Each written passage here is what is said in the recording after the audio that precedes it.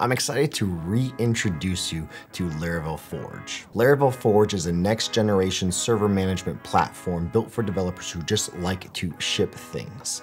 And in this relaunch of Laravel Forge, this video is going to take you, the developer, someone who might know what Laravel Forge is and what it does currently. Here's 5 things that come new with the Laravel Forge relaunch today. First things first, when you log into the relaunched Laravel Forge, you're greeted with a brand new design, but that's not where it ends. Now you have a Command K palette. This gives you the ability to basically do anything that you would do in previous versions of Forge and in the new relaunched Laravel Forge, where I can just do it all from this command palette. So maybe even finding a specific server if I would like to jump to that specific server, or even a site within that server. Everything can be done within the command palette itself. Of course, it's still incredibly easy to get around Laravel Forge outside of the command palette, but the command palette, Command K or Control K if you're on Windows, just gives you a quick access into everything that you might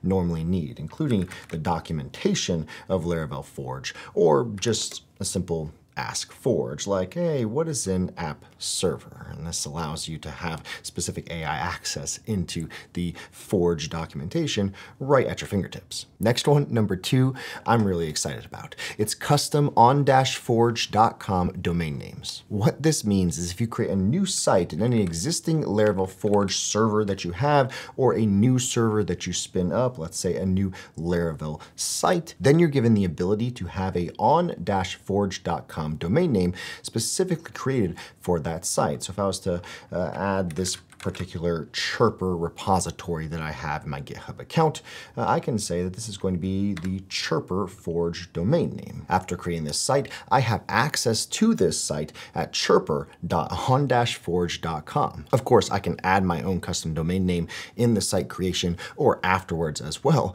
but it's nice to be able to have this flexibility to have an on-forge.com domain for any new site that you spin up. Number 3, this one is not super flashy, but believe me, you're gonna love it. It's zero downtime deployments. So any new site that you spin up within an existing or new server in Laravel Forge, you automatically have zero downtime deployments, just like this new Chirper site that I just deployed a few minutes ago. Chirper is actually the demo application that we build in the new Laravel Bootcamp on Laravel Learn. That's laravel.com/learn, so you should check it out. But now that I deployed that new site, you can see here we have zero downtime deployments enabled. So what this means is that anytime we create any new deployment, we push to deploy using GitHub or something similar where we do a manual deploy, we have zero downtime deployments. It's not going to shut down our site while this deploy is happening. So yeah, not super flashy, but really helpful. Next up, number 4 of the 5 new things that the Laravel Forge relaunch gives to you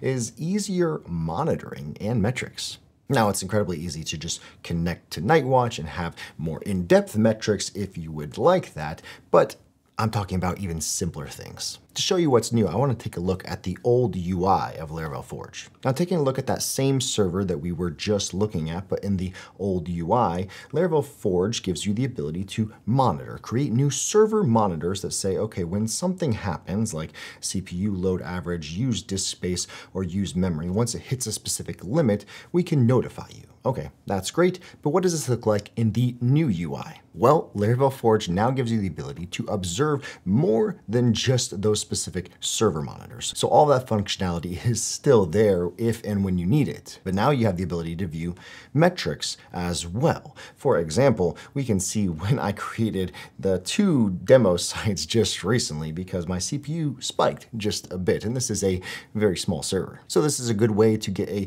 good overview, a good glance at what might be happening with your server in those spikes of traffic. And not just CPU usage, but also bandwidth from inbound and outbound traffic. In addition to the new metrics that you have on the server level that you can see on that observe page that we just looked at, you also have new metrics within the Forge relaunch on a site level as well. Clicking into observe, you have the ability to create heartbeats. What are heartbeats? Well, you have the ability to send a notification if, let's say, your scheduled job that runs every minute, it takes longer than you expect it to. So let's say I have a YouTube scrape job that usually happens every 30 minutes. I want it to notify me if it takes longer than 5 minutes. So we're going to go ahead and create that heartbeat. So our scheduled task is going to ping this URL when it's done executing, and if it doesn't hit that URL in that given time, then we'll know to be notified by Laravel Forge. In addition to heartbeats, sites have the ability to have health checks as well. So after you deploy, if you go into the deployments section of your deploy, you have the ability to enable health checks. Any Laravel application since Laravel 11 has a route of /up, and you can of course change this if you want, but it's just going to say, hey, is this site actually deployed and running the way we expect? So health checking, yes, we should be good to go. And that health check is going to run after your site finishes deploying, just to make sure that everything's a-okay. All right, last, number 5, but certainly not least, because this is the most highly anticipated feature of the Forge relaunch, it's Laravel VPS. So the last of these 5 things that come with the Forge relaunch is not just Laravel VPS, it's actually a feature that is specific to Laravel VPS. And actually we have a full video of what it looks like to deploy a site in Laravel VPS right up there in the top right that you can see as well. And so while I won't show you the full process in this video, if you create a new server, you're given the ability to use Laravel VPS as your new server instance. So now that I'm in a newly provisioned Laravel VPS instance, I can show you the final feature. You can create a real-time shared terminal session within your VPS. I'll go ahead and hide my face so you can see more of the screen. It's as simple as clicking here to go to Launch Terminal, or of course with the command palette, Launch Terminal. And now we're in an instance of a terminal within our VPS. So this is similar to how you would SSH into your server on your local computer, but now you can do it all within Laravel Forge. But that's not where the fun ends. The fun starts when you can have shared terminal instance real time within your teammates or other folks within your organization. So I have a different account logged into that same organization, that same server, and I'm going to launch that same terminal. And all of a sudden my teammates, switching back over, has the ability to start a new terminal session within this Laravel VPS instance. We'll make this larger again. And so within this real-time shared terminal session, anything that I type, my teammate who is in this pairing session will be able to see it, and whatever commands that we have will be shared within our session.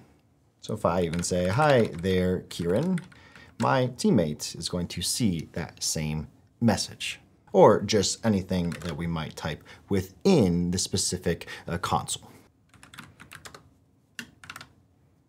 The whole Laravel team is so excited to reintroduce you to Laravel Forge, and all of these features that we just talked about, these 5, there's probably one that didn't make the cut that you like even better as you play around with the new Laravel Forge. So don't forget to like, subscribe, but let us know in the comments below what feature works best for you. But why don't you take this time to refamiliarize yourself with the new Laravel Forge, knowing that the web is your frontier.